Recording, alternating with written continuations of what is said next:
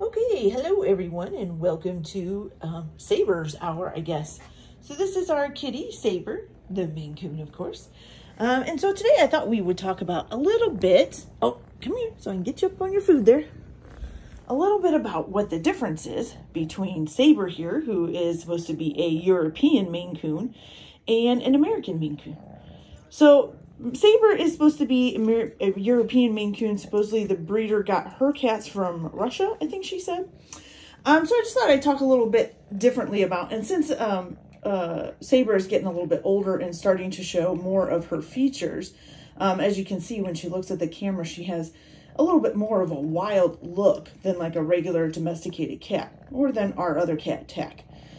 So the main differences between an American and a European one is all like basically superficial. There's nothing to do with physical things or really anything like that. They don't really live much longer than the other one or anything of that consequence. So it's just mainly their looks. So in Europe, they're bred to be a little bit more wild looking, like she is here. So if you can see her chin, she has a little bit more of a prominent chin, almost like a lion's chin, if you look at her. Also, the European Maine Coons have a little bit taller ears and these little tufts at the end. Oh, I'm so sorry, I disrupted you. These little tufts at the end are usually longer on a European one, whereas on an American one, the ears are a little bit shorter and the tufts aren't as prominent at the end. Also, European Maine Coons are known for the big bushy tail. Now, hers isn't so bushy yet, but she's still pretty young, so it may still come in. But the American Maine Coon tails are not as bushy as usually the European ones. Some of the other things that, as far as like coloring or anything like that, they come in the same colors. They can be white, they can be black, they can be tortoiseshell like her, or calico. They can even be orange and white, and they can even be the regular like tabby type colors that we have in regular domesticated cats. So the main point of the European cat is like they like to make them look a little bit more like their wild ancestors. So since the story of the Maine Coons is a little bit shady of where they came from, especially from the United States, there are a lot of theories. Now, of course, we know that they were originally came from Maine, from the U.S., but they were brought over here from Europe. There's stories about them being from a sailor with the last name of Coone, and he brought his two European cats over, and that's why they're called Maine Coons, because they're from Maine, and the guy's last name was Coone.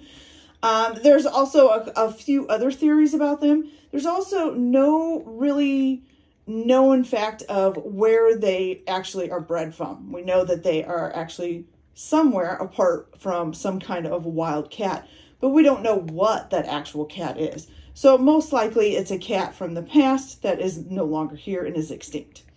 So Saber here now is, let's see, almost 4 months old, I think, maybe even a little bit older. And she is doing really well, and she really is what they call a Maine Coon, which is a gentle giant, except for when she gets into her play mode. Then she can kind of turn into a little bit of a terror.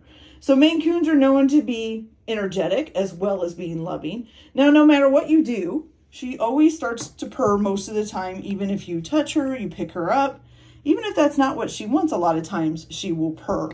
And so she's just a really good cat, but she will climb your legs if she wants to play and not realizing that she's, scratching the heck out of you. So there's not a whole lot of other differences between the European and the American Maine Coon. They're pretty much all the same. Their lifespans are usually about 12 to 15 years. Their hair length is still the same. They're all long-haired cats. They're both known, the European and the American cat, to be really good hunters. And they also are very good in the snow. They have like snowshoe type feet, especially her since she's a polydactyl. I'm sorry, I interrupted you again. I know. And so pretty much everything else on them is the same. They don't breed anything else differently. It's just that in Europe, they like them to look a little bit more wild than we do here in the United States, I guess. But I kind of like the more wild looking cat, so I'm kind of glad we got a European one. Now, as you can tell, she has gotten a lot bigger since some of our earlier videos. She is growing fast. There has been a couple times where we have woken up the next morning and she seems to have doubled in size. And so, you know, it's a fantastic time with her being around. Her and the puppy are basically torturing each other. She likes to get up high and pounce the puppy from above, and the puppy likes to try to chase her around and get her to play. So the other cat, Tack, is still plays with her perfectly fine, actually likes her. He does get a little aggravated with her from time to time, but with the dog, Tack still has nothing to do with her. He's still growling and hissing at her, so, you know. And so as right now, she is looking probably to go pounce on the dog, who is in my daughter's lap right now. Is she going to do it, or is she... Oh, hi, Mercedes. Hi, Hope. All right, where'd she go? What are you doing under there? Oh, nope, she's going to go hide in the couch, I guess. Okay, so that's it for today, you guys. Just thought I'd give you a little bit of a comparison between a European and an American Maine Coon. So she's just a sweet little ball of joy. And as you can see, big old Tack is coming to torture poor Mercedes here. Not nice, Tack. Not nice.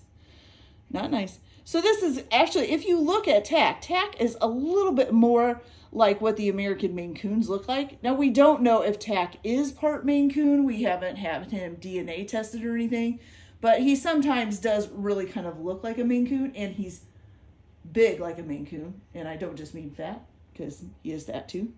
But he is a little bit more like what they look like, with the shorter ears and the more rounded chin instead of the more prominent, like lion-like chin. And she's just hiding out under here now. You silly girl. Saber, come here. Saber, come on. Saber, come here. Nope, she's not going to come out. She's hiding. All right, everybody, so that's it for today. Hope you all have a good day, and we will update you on Saber probably again next week. And see you all later. Like and subscribe if you want to see more about Saber the Maine Coon. Bye.